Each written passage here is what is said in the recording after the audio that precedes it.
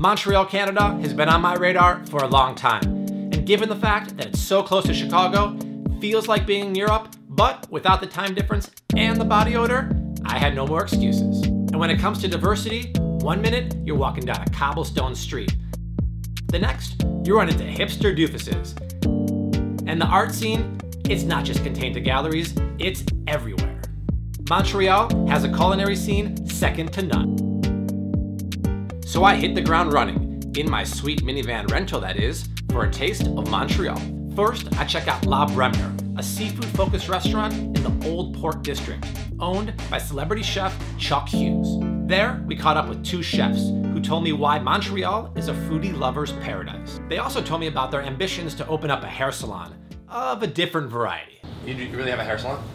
It's called Southern Do. We work on a different part.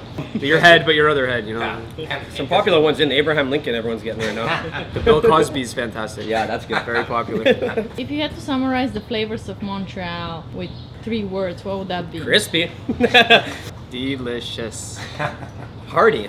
What's the deal with poutine? Obviously, it seems like the ultimate drunk food to me, but why has Montreal embraced it? I think it started It's never been the same anywhere else but Montreal. Yeah. Tried it everywhere in Toronto, like I said, I'm from Toronto, and it's what I thought was poutine it's garbage. Until I came here, it's like I've never tried it before. It's the first time I tried it, and it's amazing. Yeah, one of the most important things about poutine, I find, is you have to leave your cheese curds at room temperature so they get that squeak.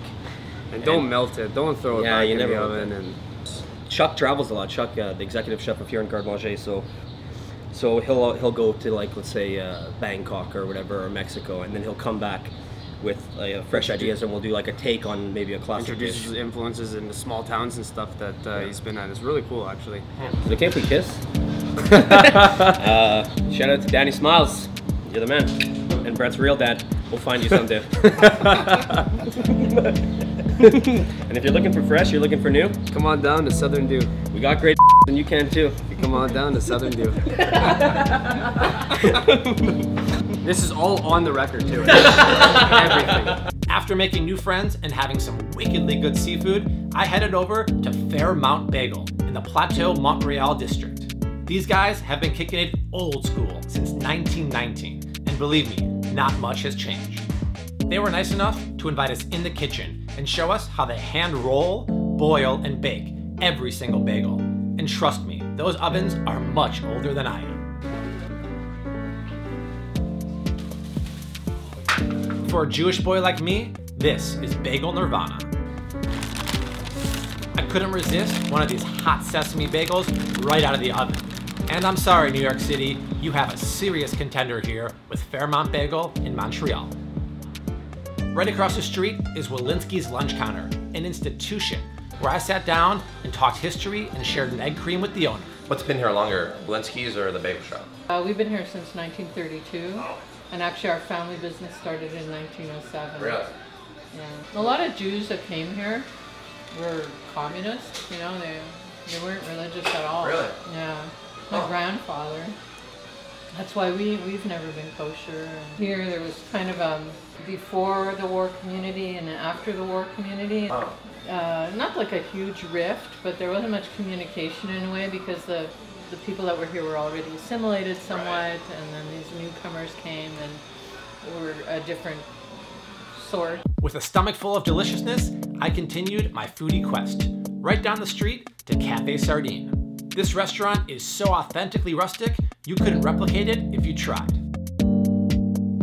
I sat down with Chef Brian Peters to talk shop.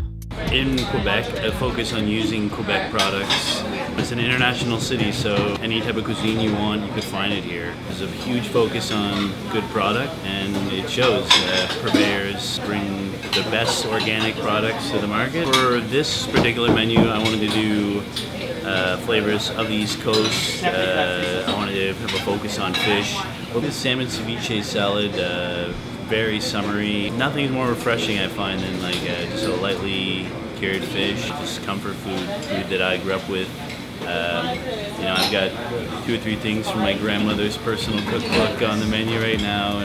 I can't believe it took me so long to visit Montreal. The city and the food blew me away. So if you're planning a vacation, forget about Vegas or the beach. Montreal is way more fun than gambling away your mortgage and drinking pina coladas.